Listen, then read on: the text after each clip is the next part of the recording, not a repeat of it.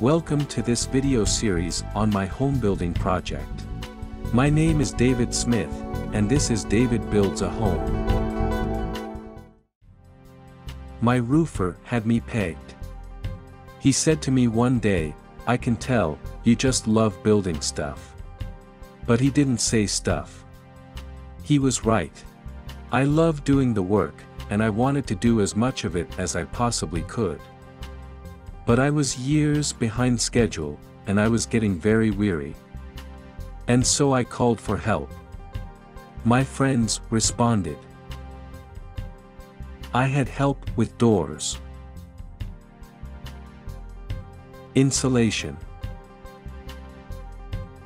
sheetrock, siding. All things I would have done by myself, if I was willing to spend another couple of years doing them. By January 2019, the heat pump was installed and functional. By April 2019, the well was hooked up, nearly 3 years after it was drilled.